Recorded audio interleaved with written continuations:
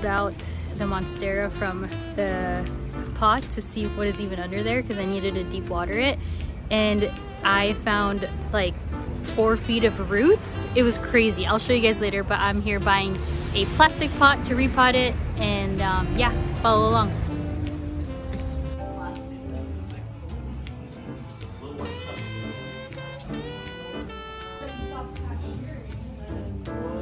So many good plants here.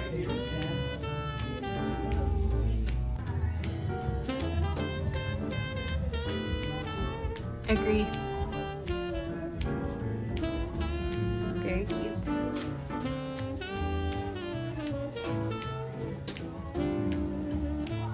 Good. I've only bought a few plants from here. The Monstera adansonii is from here and it's doing really well. Ooh, I've always wanted one of these. Oh wow, this is where all the big ones are. Cool. All right, let me look for the size. So the planter is 14.5 inches tall and 15 inches wide. So I need to look for one that will fit. So at first glance, there's only, well, there's, might be this one. Okay, let's measure it. Oh, this is too tall. Oh, it's gonna be too wide now. Let me look at my picture that I actually think these are too big because this is like 15 inches including, it's past 15 inches. And then this one is 16. Okay, it's not gonna work. Moment of truth. It fits, woohoo! Success. I also had to clean this out because it was so dirty. This is the current state. Just literally look how long this is. And this, and underneath. It was literally so much roots and it came out from this outside of, like, how is that possible? This pot that I bought has these giant holes. And what I did was I put rocks so that the soil doesn't come out of it. Okay, so there's the planter. Got a bunch of soil perlite. I got this big soil that I bought today. And then we're gonna go ahead and, oh my gosh, let's do this. I'm putting the Cactus Succulent mix at the bottom so that it drains better. And then we're gonna layer it with regular organic potting mix. Thank you.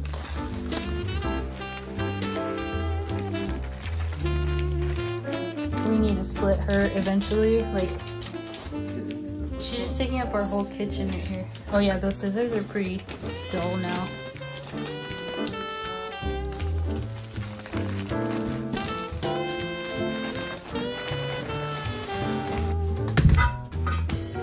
When it comes time to this, yeah, let's remove the stick first. It's kind of tied up in there. Those ties worked when she was much smaller, but now that she's bigger, it's just like, doesn't work as well. And then I have to untie this too. Is it untieable? Yeah, because we can reuse it. Yeah, there you go.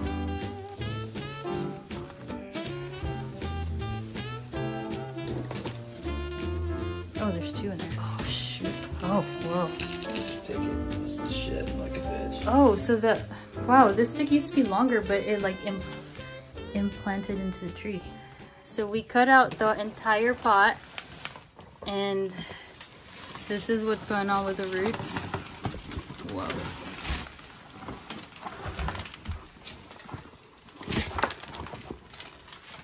Okay.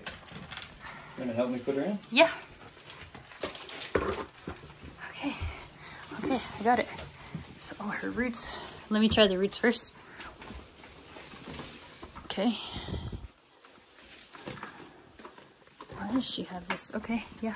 Go on I in. got a leaf of this under it. You wanna help me? This one? This one over here. Okay. Oh, you're good. That was literally the hardest thing we've ever I done. need you to hold that. Okay, where?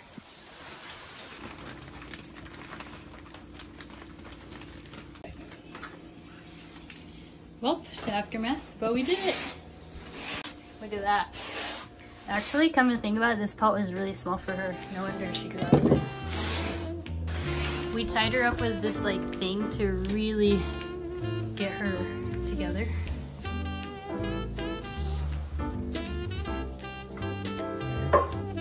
It kind of looks like a sculpture, but at least it'll start growing upward instead of outward because it's taking up all the space. My watering jug with some fertilizer. I typically do about 4 of these. That's just how much I've estimated works.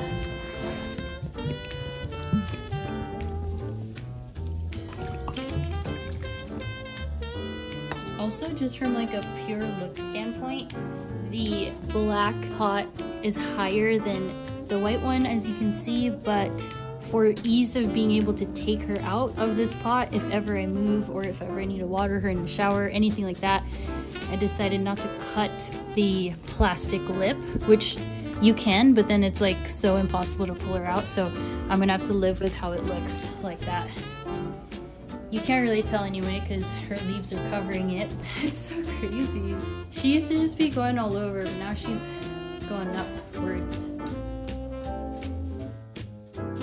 So I wanted to take a few weeks. Actually, it's been a couple months since I repotted it, maybe 1 month, and I wanted to show you the update. So when I first repotted it, it was all scrunched up, but I bought this pole from Home Depot. It's basically a dowel. Staked it into the soil, so now I have 2 stakes. This is the original one right here, and this is the new one. And I started to tie up as many stems and stalks that I can try to get tied up, and now this Monstera is just thriving. So this is a brand new leaf after repotting, and it's kind of taking over this entire corner, which is like so awesome. Definitely gonna need a bigger place for this plant one day, or I will just drop it down to the ground because right now it's lifted. So it just is so much happier now that it's repotted. At first, all these roots were coming out of the sides. Like, it was just so many roots coming out of the sides, but now it's just like good to go. So thank you for watching, like and subscribe, and I hope you continue on your plant journey. It's a journey for sure. Lots of patience, love, and care go into these plants, and I hope you have a wonderful day.